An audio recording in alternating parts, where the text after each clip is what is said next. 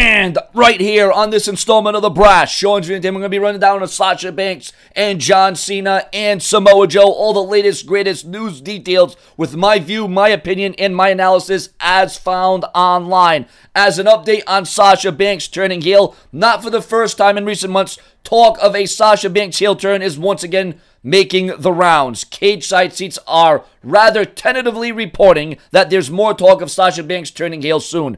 Echoing the sentiments of Dave Meltzer in this week's edition of the Wrestling Observer newsletter, Meltzer noted that Banks' recent defeat to Bayley on Raw felt like the start of a Banks heel turn. Share, subscribe, smash that bell, and donate or buy my official Sean's merchandise. You can do so by clicking the link in the comment section of the video. All sizes, shapes, colors, adults, kids, whatever it may be, even for babies. We have Sean's merchandise for everybody. Click the link in the comment section.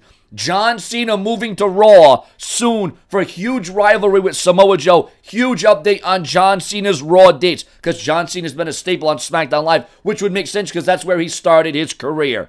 John Cena now a free agent, and if the reports from Wrestling News Co. are to be believed, he will be wrestling on more Raw events starting as soon as August.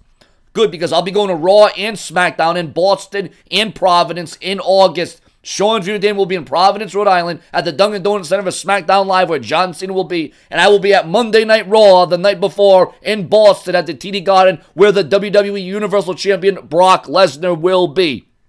Originally, there were plans for Cena and Samoa Joe to feud heading into WrestleMania 33. However, those plans for Samoa Joe to dominate Cena and write him off WWE television for months. However, the decision was made for the Destroyer to move to Raw instead. But John Cena's new status as a free agent on WWE programming has given the powers for that option to begin in a massive feud between Cena and Joe soon.